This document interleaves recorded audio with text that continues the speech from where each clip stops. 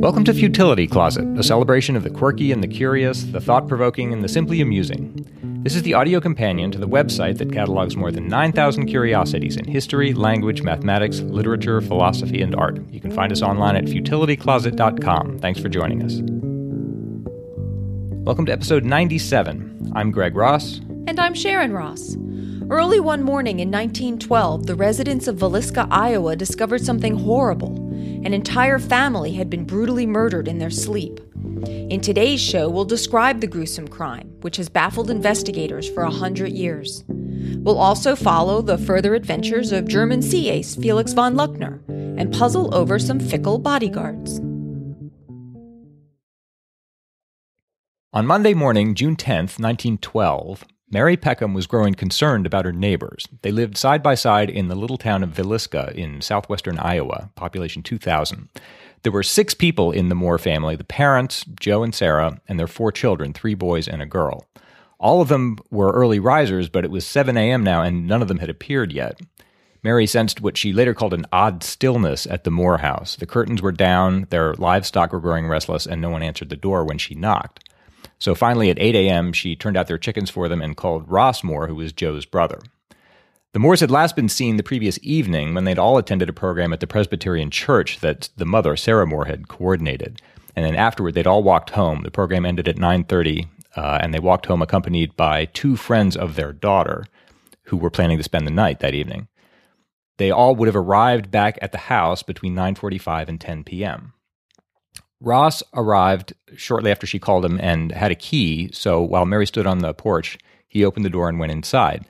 The ground floor of the house had a kitchen, a parlor, and a guest bedroom, and when he looked into the guest bedroom, he saw that the sheets had been pulled to the top of the beds, but that he could see forms under them, and there were dark stains at the heads of the beds, and a limb extended awkwardly from beneath the covers. So he came quickly back out of the house and told Mary to call the town marshal, a man named Hank Horton. Horton went through the house and found that all 8 people, ages 5 to 43, had been bludgeoned to death in their sleep with an axe that night, and their bodies had been covered with bed sheets. Doctors concluded that the murders had taken place between midnight and 5 a.m. The bodies that Ross had seen in the guest bedroom were the 2 visiting friends, sisters Lena and Ina Stillinger, ages 8 and 11. Their mother had called the Moore home early that morning just to ask when her daughters would be coming home, and was surprised to find that no one answered. When she tried to place the call again, the telephone operator told her everyone in that house is dead. Oh, what a thing if you're a parent to get... yeah. Oh, wow. And the whole thing was a thunderbolt because this sort of thing doesn't happen anywhere, actually, but certainly not in a little town in Iowa. There's a story about one couple got the news just as they were getting onto a train leaving Villisca. The train made one stop, and by the time they got to their destination, the news had beaten them there. That's how fast the word spread. Investigators believe that all the victims in the house had been asleep when killed. Ask me how that's possible. How is that possible? I don't know. To me, that's the most confounding part of this whole business. The killer, it appears, started in one upstairs bedroom where the 2 parents were sleeping, killed them, then went to the other upstairs bedroom where their 4 children were all sleeping, and then downstairs to the guest bedroom where the 2 visiting girls were. And it was all done so silently that nobody woke up, unless they were all sedated? Yeah, that's one possibility. So basically, the bottom line is 3 times that night, the killer would have had to enter a room where multiple people were sleeping, kill all of them with an axe without waking any of them up. And I just don't see how that's possible. That confused people at the time as well. They thought perhaps he'd subdued them with ether or poison or something. How do they know they were sleeping at the time? I guess because of the way the bodies were positioned? They thought they were Remember, this is 1912, so forensics weren't nearly what they are now. If it's possible that he did subdue them in some other way before attacking them, but that just, I think, invites more questions. If you have poison or ether, why don't you just use that? Why use an axe at all? And even if you have one of those things, how would you administer ether to 8 people? It just invites more questions. Another possibility is that there was more than one killer and they coordinated their actions, but that just seems even harder to explain as well. So no one knows. This crime is still unsolved. It's the longest unsolved murder in Iowa history. Here are some more creepy details. The axe belonged to Joe, the father. It was normally kept either in the woodshed or on a pile of kindling in the backyard. And it was left leaning afterward against the wall of the guest bedroom. The whole crime has sort of an offhand quality to it. There's no strong evidence that it was premeditated to any great extent. It looks like someone picked up an axe in the yard, killed 8 people, and then left the axe leaning against the wall and went on his way. And they just don't see any motive for it. No, which makes it the harder to investigate. The window shades were all drawn, and the doors were covered with clothing so that no light could get out from the house, in the words of the Attorney General. All the mirrors in the house were also covered. There were gouge marks in the upstairs ceiling in both the parents' and the children's rooms, which were thought to have been made by the backswing of the axe. These were 7 feet off the floor. None of the victims received an injury below the neck, but, I'm trying to say this delicately, their heads were reduced to unrecognizability. Very badly beaten. It looked like the coroner estimated that each one had actually been struck first with the flat of the axe to incapacitate them, and then the killer had come back afterwards with the sharp edge of it. Apparently several times. Each person had been struck 20 to 30 times with the axe. The one who'd been hurt most badly, or damaged most badly at that point, was Josiah the father, who'd been hit as many as 30 times with an axe, which is an incredibly high number. If you count from 1 to 30 and imagine each of those numbers as the stroke of an axe, it's an incredibly violent act. The father's pocket watch had been carried from the master bedroom downstairs and left in the guest bedroom there. A 2-pound slab of bacon wrapped in a piece of cloth was found on the floor of the downstairs bedroom near the axe. They found another piece of bacon about the same size in the icebox, so it's thought that that's where he got it from, but it was just lying there on the floor. A bowl of bloody water was on the kitchen table. A short piece of keychain was on the floor of the downstairs bedroom. Also, on the floor of the downstairs bedroom was a table lamp with the chimney removed, and a kerosene floor lamp was at the foot of the bed in the parents' upstairs bedroom. It's thought that the killer let himself in through the back door, found a lamp, and split the wick so that he could light it to find his way through the house without casting enough light to wake anyone up. And then he left it at the foot of the bed, I guess, while he was killing people, and it just went out there. And he moved the bacon around. I don't know. I'm like trying to think. These must be clues. They are. To what? You got to figure that whole house was full of DNA evidence and all other stuff, and it was just the fact that it happened to happen in 1912 means that there was no way of using it. All the doors leading into the house were locked, and most of those were latched from within, could only be latched from within. So he must have left after all this by the front door, locking it with a key and just taking the key with him as he went on his way. If you think about it, all this business that I've just described, he couldn't have done that before the murders because he was bound to wake someone up. So he killed 8 people instead of fleeing the scene. He stayed in the house for some time doing all this other Moving business. Pocket watches and bacon. And apparently returning periodically to the bodies to just beat at them some more. Attack them some more. As I say, this case is unsolved, but it's certainly not for lack of trying. In 1917, the Iowa Attorney General wrote to the U.S. Senator W.S. Kenyon saying that they'd examined 160 witnesses and that, quote, the most thorough search has failed to disclose any possible motive on the part of any person to commit this awful crime. I'll go through a brief list of some of the canonical suspects, but most of them have alibis. Most of them they can't possibly have done it. The first of them is Andy Sawyer, a transient who approached a railroad crew in Creston, which is about an hour from Villisca by train. At 6 a.m. on the morning the murders were discovered. He was clean-shaven and wearing a brown suit, but his shoes were covered in mud and his pants were wet nearly to the knees. He asked for work for the day and they gave it to him. He got a hold of a newspaper during the day that had an account of the murder, and he showed a great deal of interest in it, wondering who had done it. He was apparently very good with an axe, according to the people who were working with him, and in fact slept with his axe. But that's all circumstantial, and I would be interested in a murder like that too if I saw a newspaper account of it. As I say, he had an alibi. He could prove he'd been in Osceola, Iowa on the night of the murders. He'd been arrested for vagrancy there, and the sheriff recalled putting him on a train, so he didn't do it. A couple other connections to the family who sort of had grudges against them, I guess you could say, Sam Moyer and Lee Van Gilder. Sam Moyer was the father's brother-in-law. He'd apparently threatened at some point to kill Josiah, but he had a valid alibi. He'd married one of Joe's younger sisters a few years before and just didn't support her very well, and it fell to Joe to support her financially, so there was kind of ill will between them. Lee Van Gilder was the divorced husband of one of the mother's sisters. It was rumored that he was prone to violence and had hard feelings toward his ex-wife, and he'd had some problems with the law. The problem is both of them, Moyer and Van Gilder, were cleared. They both were located living out of state, and it was established that neither of them was in Iowa at the time of the crimes. Now we get to the interesting suspects, and I guess the two most commonly discussed suspects. The first of them is Frank F. Jones, who was actually one of the most prominent members of the Villisca community. He was a bank president, the owner of a hardware and farm implement business, and a successful state representative. He was a former 2-term state senator and the Republicans were grooming him as the next candidate for governor.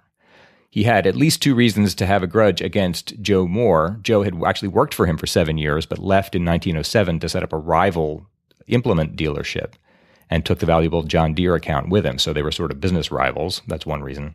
The other was that the father was rumored to have slept with Jones's daughter-in-law, who'd had numerous affairs. Because Jones was so prominent, and because he was 57 years old, it's thought that if he was involved in this in any way, he wouldn't have committed the murders himself, but it was conceivable that he would hire someone else to do it for him. The problem is that the detective who was investigating all this stuff decided that the man he would have hired if he'd done it was a man named William Mansfield, who in fact, in a couple of years later, was the chief suspect in another axe murder, this one in Illinois. The problem is that Mansfield had a cast iron alibi for these murders. Payroll records showed that he'd been working several hundred miles away in Illinois at the time. That leaves, I think, the most interesting suspect, a Presbyterian minister named George Kelly, who had just arrived in Villisca on the afternoon before the murders. And he actually attended the church service that the whole Moore family went to that evening and sat by himself there. He stayed that night after the program with a local pastor and his wife at their home and then left by a very early train the next morning. This was June, and the pastor's wife had allergies, so it was their custom in the summer months to sleep outside in a tent in their backyard, which means that Kelly had the house to himself that whole night. He went to his room between 10:30 and 11, and then, as I said, left Villisca very early the next morning on the 5:19 a.m. train.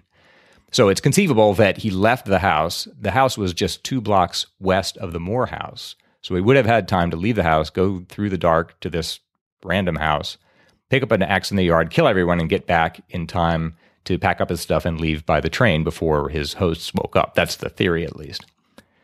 The 2 pieces of evidence that are generally held against him are that when he left the train in Macedonia, Iowa, about 8 or 8:30 on Monday morning, an elderly couple there at the station testified, that he told them the news of the murder, which he couldn't possibly have known at that point because the bodies were just being discovered at that moment. That's one thing. The problem with that is that they later recanted their testimony, so we can't really know what to make of that.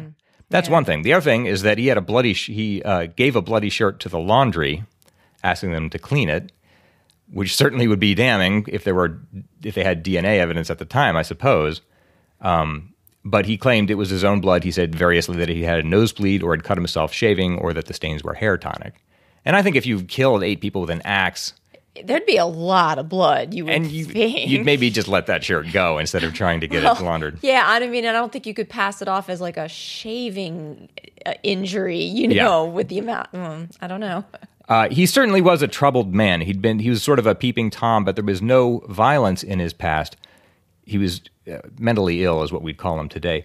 Doctors who examined testified variously that he was crazy and capable of anything, or crazy and capable of admitting to anything, so you can come down on either side of that question.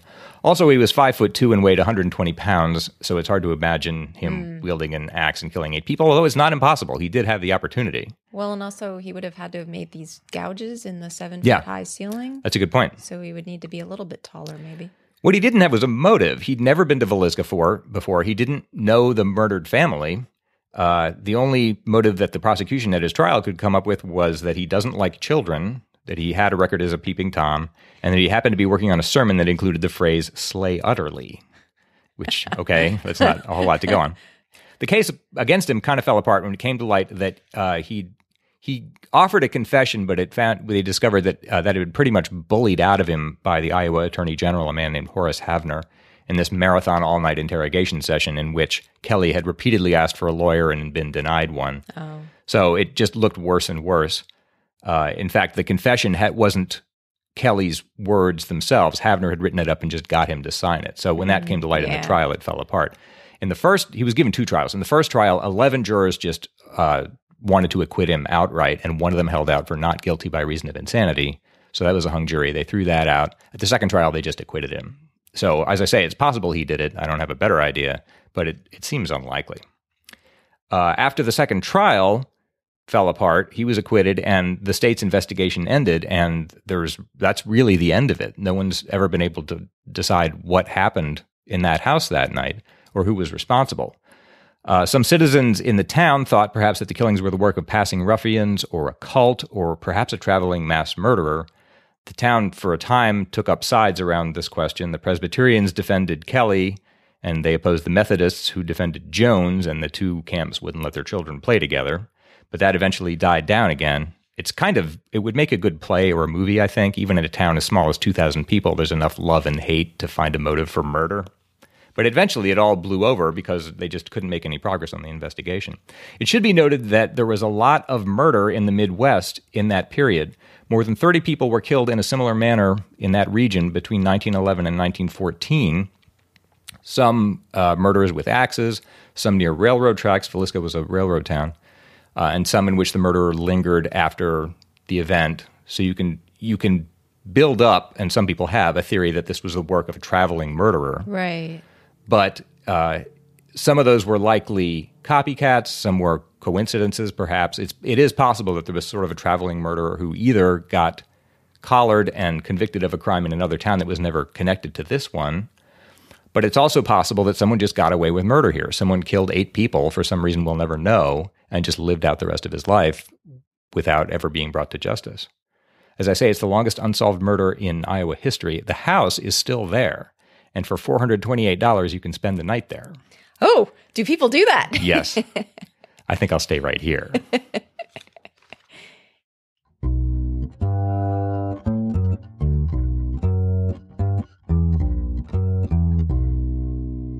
This episode is brought to you by our patrons and by Harry's, who are celebrating their 3-year anniversary as a business this month. I've mentioned Harry's before. For years, I used an electric shaver until Harry's had me try their German-engineered razor blades, and I'd forgotten what a close shave a good blade will give. Harry's is the only shaving company that has both amazing quality and low prices. They make German-engineered 5-blade cartridges that offer a close, comfortable shave with no cuts or burn. And the quality's guaranteed. You'll get a full refund if you're not happy. Best of all, Harry's offers factory direct prices. They cut out the middleman by shipping direct to your door, which lets them sell their blades at half the price of the leading brand. More than 1 million men have already made the switch, and thousands more switch every day. So why pay $32 for an 8-pack of blades when you can get them for half the price at harrys.com? The Harry's starter set is a great deal. For just $15, you get 3 of their expertly crafted German blades, a handle, and moisturizing shave cream. Harry's doesn't like to discount because their prices are already really low, but they've worked out a special offer for first-time buyers. They'll give you $5 off your first order with promo code CLOSET. Stop overpaying for a great shave. Go to harrys.com right now. That's HARRYS.com and enter code CLOSET at checkout. In episode 75, Greg told us about Felix von Luckner, a German nobleman who managed to wage war in an impressively humane manner in World War I. Anne Yoroke wrote in to us about that episode and said that she did a little happy dance when I asked her how to pronounce her name so that I could read her email on the show. I hope she is still happily dancing after hearing my attempt at the pronunciation. Anne wrote, "First, let me say that I love your podcast since I discovered it on Boing Boing. I'm slowly working my way through the archive. It has brightened many a dull household activity. I'm the type who gets stuff better done with music or podcasts. My dishes, vacuum, and laundry would like to thank you. As a German, I love hearing about German things and listener mail from people with German-sounding names. I also think it's totally cute how you pronounce German names. I'm writing to you on behalf of episode 75 about Felix von Luckner. As serendipity has it, I'm now living in a town that has greatly benefited from him in World War II." And Anne explains that towards the end of the war in 1945, Luckner was living in Halle an der Saale in eastern Germany. Anne says, "The approaching American army threatened to destroy Halle if it wouldn't surrender. So far, the town had suffered only minor losses as compared to other cities. Hitler had given orders to defend the town till the last man. The commander of the town was a hardcore Nazi and willing to follow this order." But according to Anne, Luckner and a few others spoke to both the town's commander and the commander of the American forces, and after these negotiations, the town commander left Halle with the remaining armed forces. Almost all of the inhabitants of Halle then put out white flags, and the American troops were able to take the town without any significant fighting. Apparently, Luckner wasn't ever able to return to the town as the Nazis had condemned him to death for his actions. Anne says, the English Wikipedia entry on the sea wolf just mentions this in one short sentence, but the German one is, of course, much more extensive. Accounts vary on how big Luckner's part in the whole ordeal was. Some people say he wasn't involved in the actual negotiations at all. Plus, Luckner tended to exaggerate and gloss over his life in his memories. She says, today the peaceful surrender of the town is celebrated every year by a small reenactment of the American troops taking over. A plaque can be found on a building at the market square. There is a Luckner Society which keeps his memory alive. Wow. That's really striking because most of his exploits were known from World War I. From World War I, yeah. So he was active in both of them. Yeah. Anne mentioned in her email that it's cute how we pronounce German names, and I think it was probably gracious of her to call it cute. Yeah, that's a kind way to say that. Names can be really tricky for us, and I think both of us really struggle with foreign names, but apparently we struggle even with American ones. Yes, I have to apologize to the residents of both Beaufort, South Carolina, and Placerville, California, both of which I've managed to mispronounce in recent episodes. We do actually usually attempt to figure out how to pronounce things. We Google them and look for pronunciation guides. Yeah, we actually spend a lot of time on that, but inevitably some of them slip through the net, and those are the ones we always mispronounce. Yeah, so thanks for that. Sorry for anybody else's whose names we've managed to get wrong. And I also wanted to thank Anne for the scritches for Sasha that she sent. Sasha always appreciates being remembered and definitely likes scritches. In episode 95, I read an email from Maddie in Australia who wrote to us about how answering negative questions like, so she didn't go to the store, can be confusing.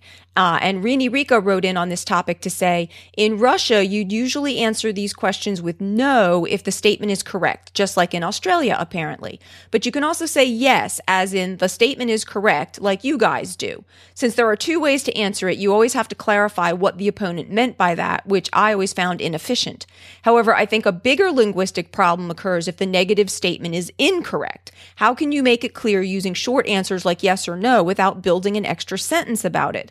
In this case, I'm thankful that I can speak German. Germans have 3 words for short answers, yes, no, and doch. Doch counters a negative statement and means something like on the contrary. And Rini notes that doch can only be used to answer a negative statement. So if someone asks, so she didn't go to the store, you'd answer no if she didn't go, and you'd answer doch if the statement is incorrect and she did in fact go. That's really useful. It is really useful. And Rini sent some more examples, and some of them it's like you can see, like if somebody says to you, you're not very smart, are you? There's no way you can answer that with either yes or no that actually works, right? But in Germany, you would just say doch, which means no, I am smart. Rini notes that doch has a number of other definitions and uses in German. It sounds like overall it's just a really useful word that doesn't easily translate to other languages, and she includes a link if anyone wants to see all the different uses for the wonderful word doch. On the same topic, Hayden Green down in Wellington, New Zealand wrote, "Hi, Futility Closeteers. I just listened to episode 95 and heard the letter from an Australian listener. I thought you might be interested in a New Zealand idiom that adds a whole extra layer of complexity. Yeah, nah. Yeah, nah can be given as answer in both the affirmative and negative with only subtle variation in inflection. So I could say, yeah, nah, you're right, or yeah, nah, you're wrong. Sometimes it's used by itself, leaving non-Kiwis wondering what the exact answer is. I love the podcast, and I'm converting my partner to it as well. Hopefully, when I ask her if she likes it, she'll reply, yeah, nah, and not yeah, nah. And trust me, there's a difference. And I have to say that I took my best guess for adding in the inflections on the yeah, nah. Right, we can take that either way, I guess. So hopefully I was in the ballpark. So thanks so much to everyone who writes into us. We can't always read all the emails we get on the show, but we do read them. So if you have any questions or comments for us, please send them to podcast@futilitycloset.com. It's my turn to try to solve a lateral thinking puzzle. Greg is going to give me an odd-sounding situation, and I have to try to figure out what's going on, asking only yes or no questions. This is from listener David White. Oh.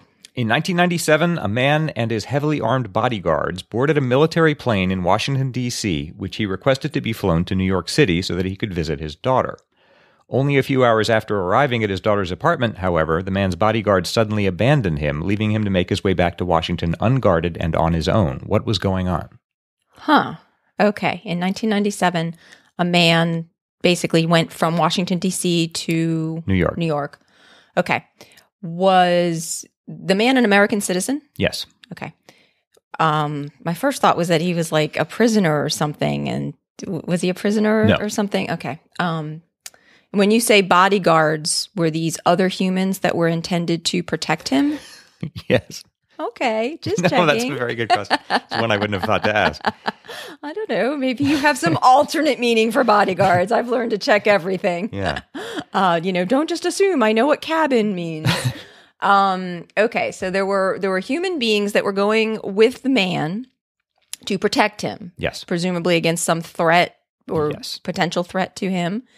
And then they suddenly left him while he was in New York City? That's right. And he made his way back to Washington, D.C. by himself? Yes. Is his specific identity important? Yes. He's a specific person? Yes. Was he a president? No. Another politician?